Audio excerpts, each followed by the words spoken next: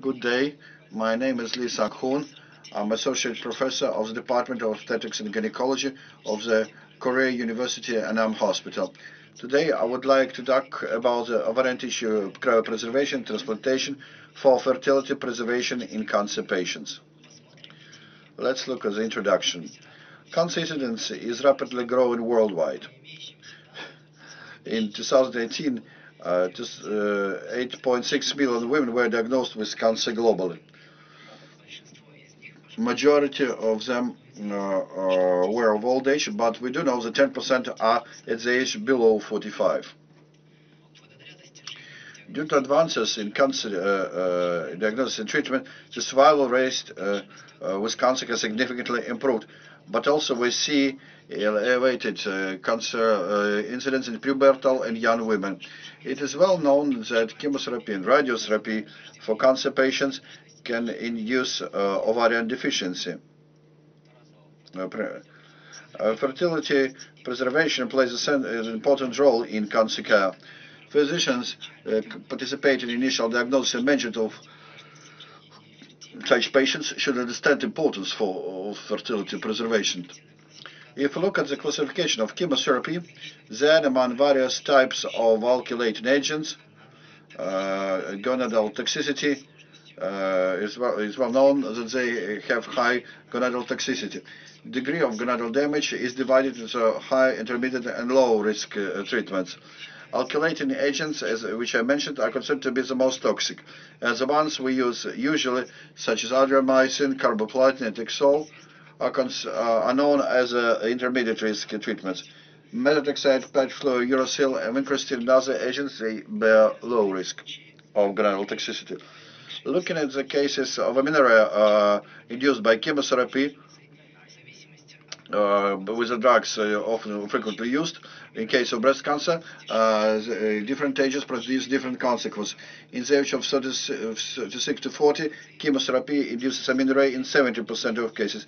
In patients above 40, almost 100% of patients produce amenorrhea after chemotherapy. You should understand that there is difference in periods when they are resumed in cancer patients after chemotherapy and possibility to get pregnant. As you know, even in case of normal periods in patients above 40, pregnancy chances are quite low. And that's why even when periods resume after chemotherapy, the presence of periods does not guarantee pregnancy. Also, you know that gonadal damage could be induced by radiotherapy. We know that in prepubertal girls, gonadal failure might develop in more than 80% of cases with a dose of only 15 grays. In 2006, ASCO, it's American Society of Clinical Oncology, presented guidelines on fertility preservation. Here you see S, it's a standard technique, and I means research method or investigational method. Embryo cryoconservation is a standard approach.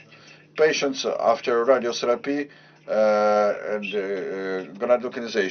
Patients with cervical cancer, they do ovarian transposition. There are conservative tracheotomy. There are also other conservative gynecological surgeries, and also there are techniques of ovarian tissue preservation, or set conservation suppressing ovarian activity with antagonists. In 2013, the same group also updated the fertility preservation guidelines, where they talk about differences in used cryopreservation methods for embryos and oocytes. Indications for fertility preservation. It could be indicated for the range of cancer patients requiring transplantation. It could be pelvic radiation or other radiotherapy, and also such various cancers like pediatric cancer, breast cancer, gynecologic cancer, and leukosis. NCCN Clinical Practice Guidelines in 2012 published a guide called Adolescent and Young Adult Oncology, which, to make it brief, called AYA Oncology. The AYA object the women in the age of 15 to 30.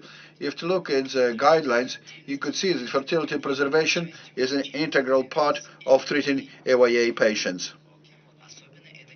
Especially, it should be discussed if there is a risk of infertility because of chemo or radiation therapy. So such patients are recommended to turn to the fertility preservation specialist within 24 hours.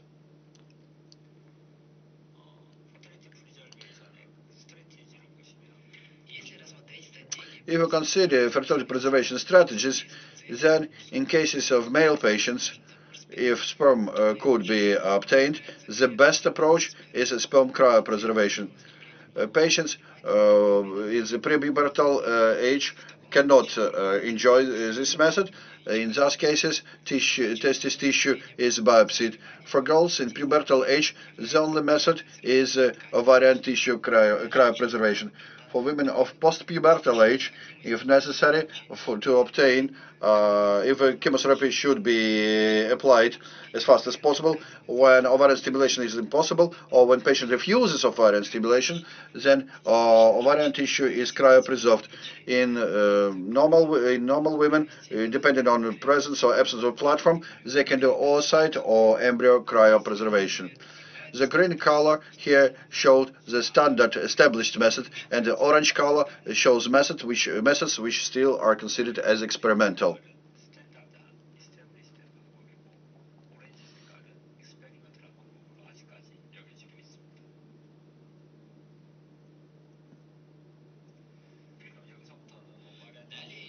Then I would like to talk about the ovarian tissue cryoconservation. There are two ways of freezing, so-called slow freezing and vitrification. So the rapid freezing method. The slow freezing process is presented here. First, we select tissue, then cut it to the necessary size, and then place the tissues in the special solutions. After special treatment, the ovarian tissue is frozen with the computer. After frozen, we do seeding process and store it in a liquid nitrogen tank. Vitrification process doesn't require any computerized equipment and is a method of immersing the tissue into the liquid nitrogen tank. Just once the tissue is processed with special solution. Maybe you know that in IVF clinic, embryos and oocytes, once this method appeared, considerably improved IVF results in patients. But as I would later describe, embryo and oocyte vitrification, which is just one cell, is rather effective. On the other hand, since ovarian tissue is a tissue with the complex of several cells, with them slow freezing works still better. Then, once we cryopreserve ovarian tissue, it doesn't get frozen in its totality. Primordial follicles, which we can assess, are located at the distance of 0.75 millimeters from the external cortex. In other words, majority of primordial follicles of the ovaries located within 1 millimeter of the cortex. Thus, when the ovarian tissue is frozen, majority of its stroma is not frozen. We freeze only the cortex. These procedures could be done clinically after accumulating data from various experiments, but not for immediate clinical trials with human patients.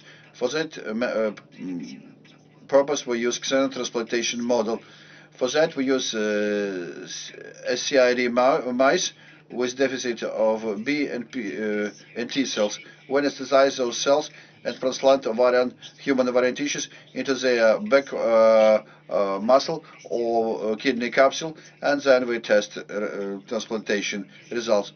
If you look at the results of that experiment 1 month after transplantation, then when we again took the ovarian tissue, you can see lots of ovarian follicles in those grafts. As I mentioned before, ovarian tissue cryopreservation is considered as an experimental technique. So while we develop the technology, the results improve, and as I mentioned, slow freezing in this case is more effective than vitrification. Ovarian tissue cryopreservation indications, if you look at them, you can see it is done in case of when a patient, when treated with chemo or radiotherapy, has risk for premature ovarian failure is above 50% and with the age of below 35. And in fact, pregnancy is possible 5 years after cancer treatment. If no previous chemotherapy or radiotherapy was done, and there are no multiple metastases, pregnancy is possible.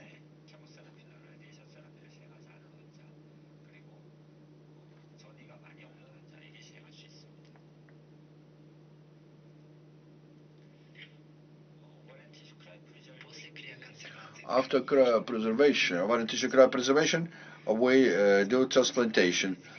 Transplantation techniques could be classified depending on a vascular anastomosis.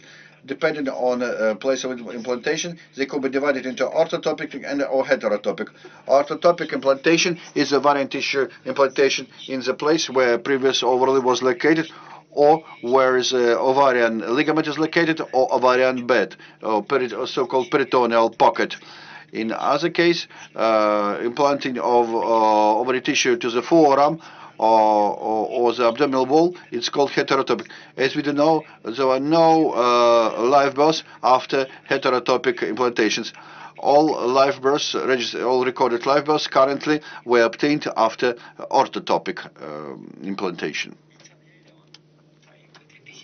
In 2001, the OCTAI group informed about first minimal transplantation of ovarian tissue. The same year, they informed about ovarian tissue transplantation at the patient's forearm. As you see, this bulging was a place where ovarian tissue was implanted. And indeed, we saw that ovarian follicle was formed and also oocyte was obtained. In 2008, Nature published an article then monozygote in case of monozygote twins, ovary was removed and transplanted to another sister, to her sister. This is a transplantation method by the well-known Donetsk group. As you know, Donetsk group in 2004 was the first in the world transplanting ovarian tissue. They used to transplant frozen and thawed ovarian tissue. Another surgical method was laparoscopy.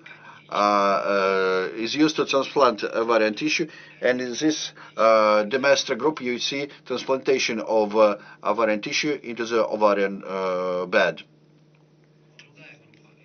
Another group is a patients undergoing surgery because of endometriosis. When ovarian tissue removed during the surgery is re-implanted back, because it's not good just to utilize it. So it's a case when the ovarian tissue removed during the surgery was re-implanted directly into the retroperitoneal space. It was confirmed that the ovarian tissue is alive later on with repeated laparoscopy. Another surgical method is a robotic ovarian tissue transplantation, which was first done by OCTAI et al. In 2010. I also participated in that surgery.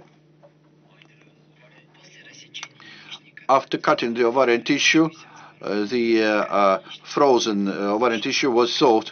Once the ovarian tissue was stitched into the skin tissue, it was called alloderma, and then ovary was placed into their initial location. Thin cut ovarian tissue was transplanted into the contralaterally residual ovaries or with injection into the retroperitoneal space. If you look here, you can see the place of ovarian tissue transplantation. That's the final view.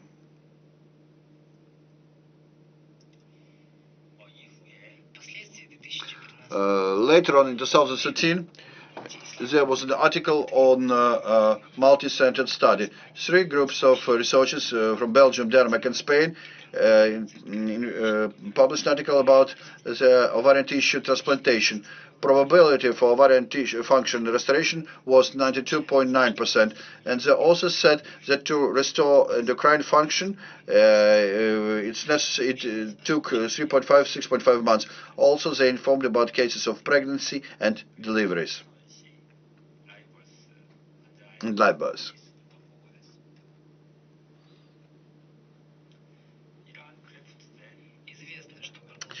It is well known that the longevity of such grafted ovarian tissue depends on various factors, and the most important factor is the patient age at the time of cryopreservation. Baseline ovarian reserve is important, cancer treatment history, techniques of ovarian tissue preparation, freezing sewing protocols, number of cortical tissue grafted, techniques and sites of transplantation. All those issues are of importance.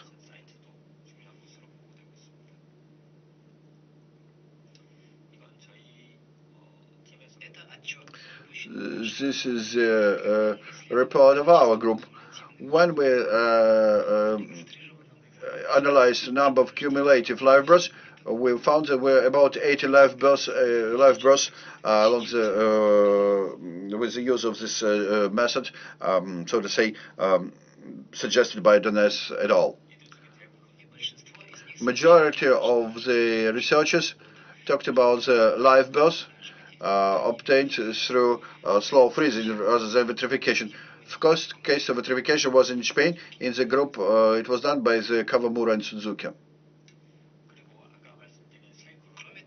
Besides, they have been added to another groups from three others. When we started cryopreservation and live birth rates, in 129 patients, in 32 cases, pregnancies actually developed. So Donès et al. Presented an article with the name named the time to move from experimental studies to open clinical applications of ovarian tissue cryopreservation. I would like to show you first successful ovarian tissue preservation and transplantation in Korea for the first time, which actually I did. So it was a patient of 23 years of age, and she was diagnosed with cervical cancer. That's why the treatment plan includes chemo radiation therapy. Since patient was planned to undergo radiation therapy, we did both ovary transposition to avoid ovarian insufficiency because of radiotherapy. We did it with laparoscopic method. Along with transposition of both ovaries, we did a partial resection of ovarian tissue for freezing. Here you see the MRI and PET-CT images. As you can see, the dark gray part is cancer. At the left, you see parametric spread of the tumor, typical for 2B stage, and here you see PET-CT image. That's an ovarian tissue obtained through a partial resection of the tissue from right and left ovary during the surgery. In fact, the patient had ovarian cysts. That's why the ovarian tissue in general was of quite rather poor quality. I got prepared for cryopreservation. In 2011, we vitrified the tissue. Patient was considered as completely cured from cancer in 2016, and 5 years later she married. And since patient really insisted on ovarian tissue transplantation, some of the tissues were thawed. First, we tested this tissue on presence of live follicles, and we confirmed little number of follicles are still alive. Later on, we got prepared to do the surgery. In total, we thawed about 150 pieces of the ovarian tissue. I started to thaw ovarian tissue along with the surgery start. It was my first case. That's why I decided to do laparotomy out of various transplantation methods. And here you see the surgical field view. If you look here, since the patient underwent radiotherapy, you could see clear, quite significant fibrosis at pelvic walls. Here we created 3 pelvic pockets. As you see, after the pocket is produced, prepared and cut in small pieces of ovarian tissue were implanted. Then we sutured with Vicryl, sutured these pockets with Vicryl, and so to finish the surgery. So then if you look sequentially at the patient condition, then you can see that in 2011 the patient underwent CCRT with chemo, meaning chemo radiation therapy, and you see that she immediately developed premature ovarian failure. Then the yellow curve shows FSH levels and the orange shows estradiol levels. Since FSH reached levels above 45, she was diagnosed as having premature ovarian failure. After replacement hormonal therapy since 2012 to 2016, patient married in 2016, and she wanted her ovarian tissue to be red transplanted, and that's why in June 2016 she underwent another surgery, and in 5 months post-op she was confirmed to have lowered her FSH and elevated estradiol, which resulted in restored hormonal status. This is her CT scan post-transplantation, and both regions, which you can see here, are areas of assumed transplantation. This case was published in the European Journal of Gynecological Oncology as the first successful case from Korea. As I mentioned before, such clinical cases cannot be, so to say, implemented immediately, but we use them through experience accumulation and various experiments. This study lasted 5 years with the support of the Korean Research Foundation and costed about 500 million rubles.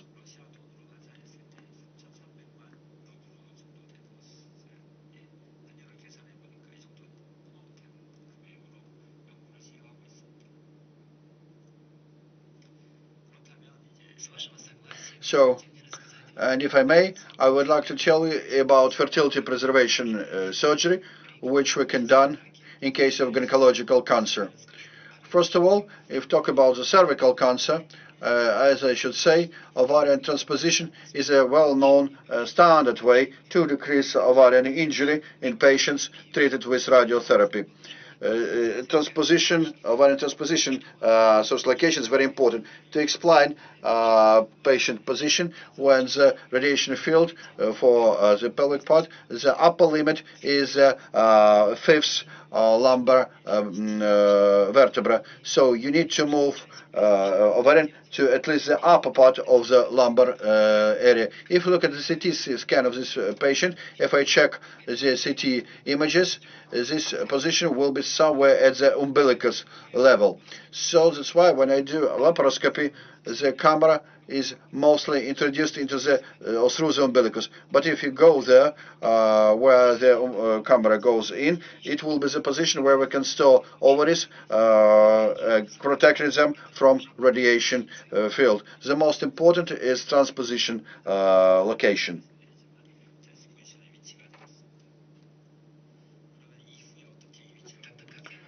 So, how I can check the position? I mark it with a clip after the ovarian transposition, and then I just check it with X-rays. As you can see, this position, this will be the right ovarian position.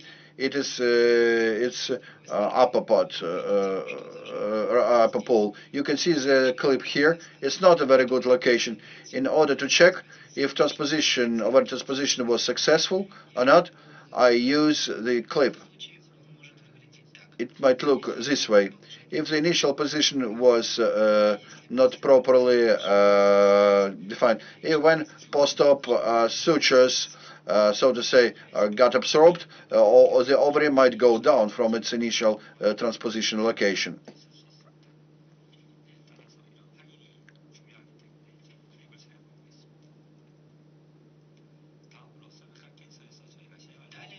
Then we will use trachelectomy in case of operable cancer, in operable cancer patients. As you know, trachelectomy is a method of cutting impaired cervix uteri and then suturing the residues of the vagina and cervix. It is done to women younger than 45 years of age who would like to preserve their fertility in case of 1A cancer or from 1A2 to A1.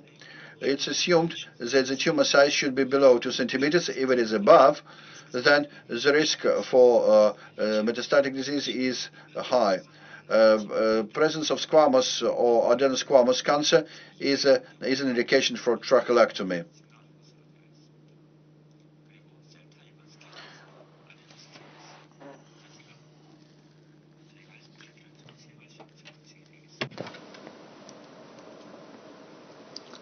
oncologic아웃컴과 obstetric 아웃컴을 보았을 때 При рассмотрении If you look at oncological and obstetric outcomes, there is a meta-analysis which you can take into account. So 619 patients, and the number of relapse is 3.5%, and the lethal outcomes approximately 1.9%.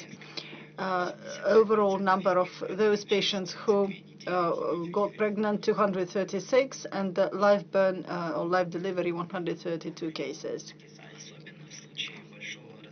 Especially in the bulky size tumors, there can be no adjuvant chemotherapy in order to keep fertility function, or trachelectomy can also be provided. 42 cases with a tumor size of over 2 centimeters. Relapses happened only in 3 cases. Thus, after no adjuvant chemotherapies, you can look at the conization or trachelectomy.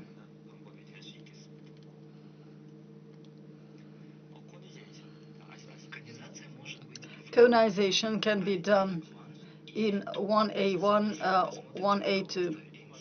If you look at NCCN guidelines, version 1/216, if it in lymphovascular absence of lymphovascular invasion, you need to leave margins of 3 millimeters, negative margins, preferably non-fragmented. But if it is 1A1, it's LVS-I, or the same method as 1A2.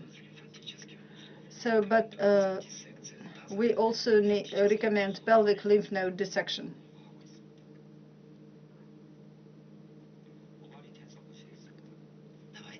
Now let's look at the ovarian cancer.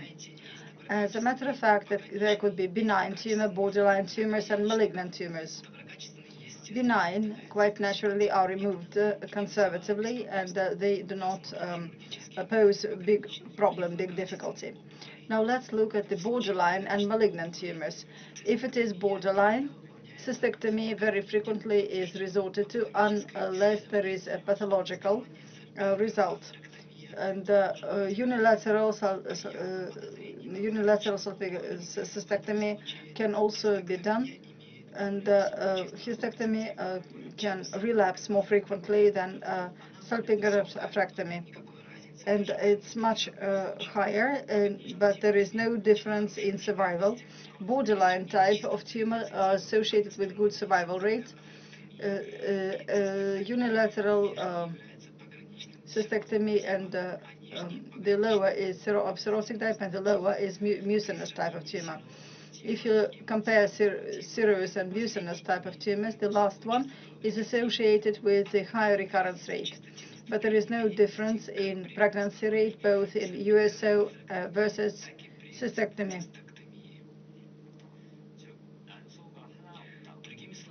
In other words, I would like to say that the absence of one of the ovaries does not reduce twofold the pregnancy rate. As it was demonstrated, fertility was not significantly reduced if compared to unilateral ovaries. No difference in the number of pregnancies, but there was shorter reproductive period or reproductive lifespan. So USO is not different in the number of pregnancies. NCCI guidelines also recommends ultrasound for fertility sparing surgeries. Types of ovarian cancers can be subdivided into epithelial, cord stromal cells, as well as germ cells. Approximately 90% are epithelial cancers. This is the result of fertility-sparing surgery for patients with ovarian cancer. As you can see in fertility-sparing surgeries, if it is higher than I1A or grade 3, then survival will be much worse. Subsequently, the stage which can be subject to fertility-sparing surgery can vary from 1A to 1C, grades 1, 2.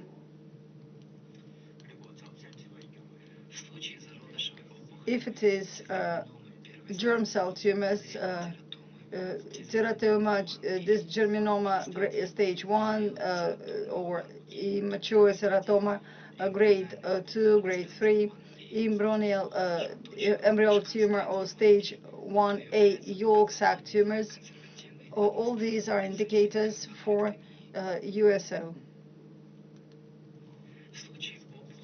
And if this is malignant sex cord stromal tumors, then stage 1A up to C can be USO, but histological subtypes of such type of tumors are quite complex. You should definitely look through the WHO classification and verify whether it is malignant or benign pathology.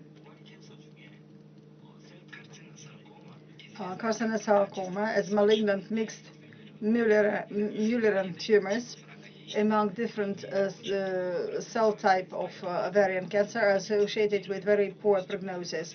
That means you need to do restaging, but you don't need you cannot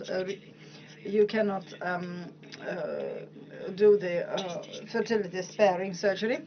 Although there was a patient of 25 years of age with carcinoma tumor size 35 to 25 centimeters, so it's USO plus chemotherapy. She continues feeling well, but such cases are very rare.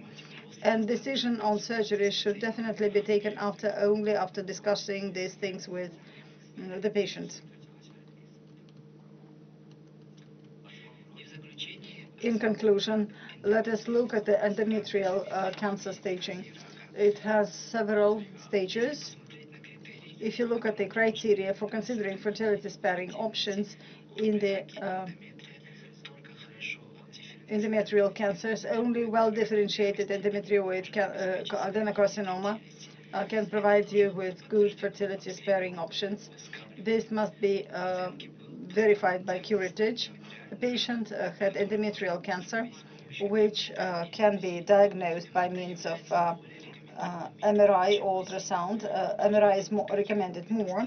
There must be no metastasis and no counterindications to medical treatment and fertility preservation.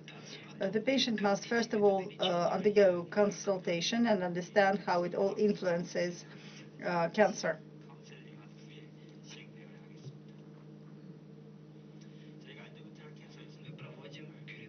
We do the endometrial curettage in endometrial cancers.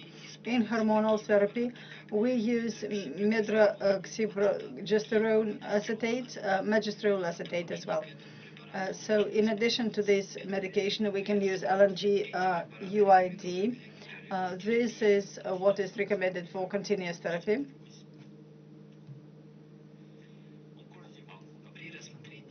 If you look at the meta-analysis of oncology outcomes and at the pregnancy outcomes, the number of regression in patients accounted for 76.2%. Number of relapses 40%, and number of live births 28%. I suppose that it's very important to explain it to the patient and also probabilities of getting pregnant.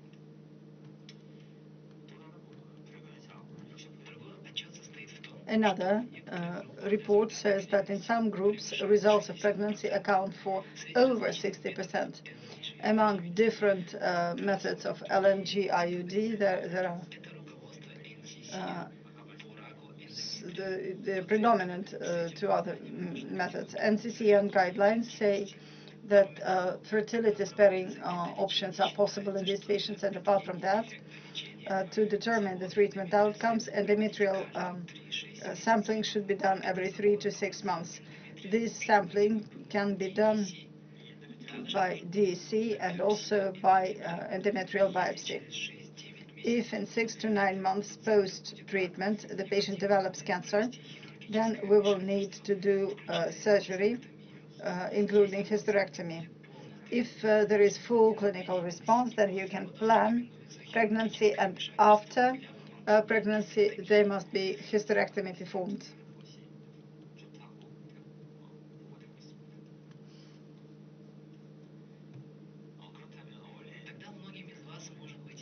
Then in many cases you can look at ovarian preservation in endometrial cancers. The majority of articles say that we can safely spare the ovaries, and hysterectomy should be performed alone, and there is no difference actually. So you can have ovaries in young women. This is a very short, brief report which I published, and which includes indications and different variants for different cancer of ovaries, endometrial cancers, and ovaries, as well as cervical cancer. So take-home messages.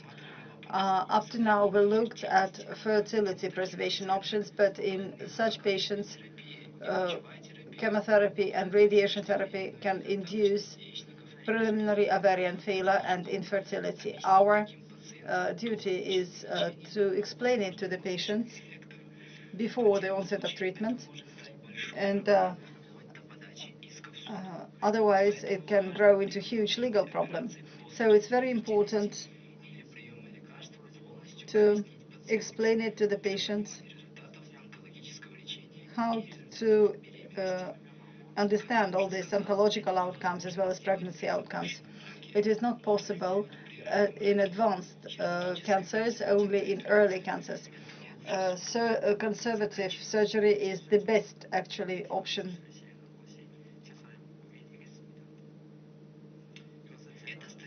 These are publications on fertility preservation which have been published by me. So if you need different materials, you can take them into account. My main article is the value of early referral to fertility preservation in young women with breast cancer in clinical oncology, was published in 2010 as I was the first author there. Thank you very much for listening to my lecture. It's been Professor Lee, who works in Anam clinic in the university clinic.